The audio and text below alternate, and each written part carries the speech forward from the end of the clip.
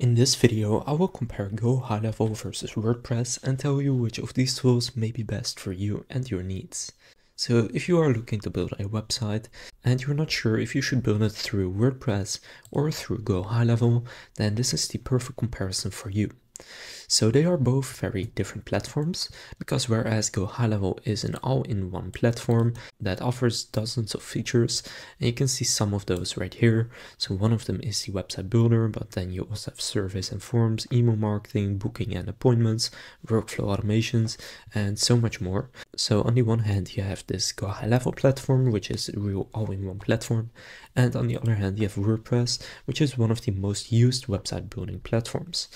Now WordPress also allows you to have some plugins, so for example you can also have booking on WordPress. Now in my opinion there are very specific use cases for each of these. If you want to create a website for e-commerce, then personally I would definitely go with WordPress, and then you can use the WooCommerce plugin. So if you are looking to create an e-commerce website, then WordPress for me is the clear winner. Now, on the other hand, if you have a local business that relies on lead generation, then I would go with GoHighLevel, simply because they have a bunch of very good templates for barbers and pretty much any other type of local business, so also real estate and stuff like that. And not only that, but they also have the email marketing, booking and appointments, workflows, call tracking, all of this built in.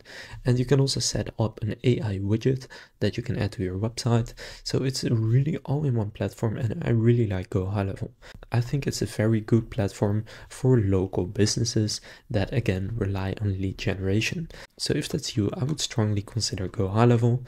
Now their pricing may be a bit confusing at first. The starter plan at $97 per month gets you all of their features except for the branded desktop app and API access, but the main restraint is that you can set up to 3 sub-accounts. Now one sub-account is just one business that you can manage using GoHighLevel. Now the unlimited sub-accounts is in the unlimited plan at $297 per month, which is mainly for agencies, and there you can create unlimited sub-accounts. So for most people, the starter plan will be more than enough, since you probably only want to manage one business. Now if you have more than 3, you can always upgrade to the unlimited plan later.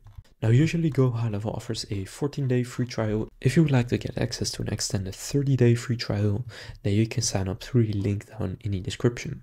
So overall, if you are looking to create an e-commerce website, or also I would say if you're looking for a really customizable website and you have a really large brand, then I would go with WordPress.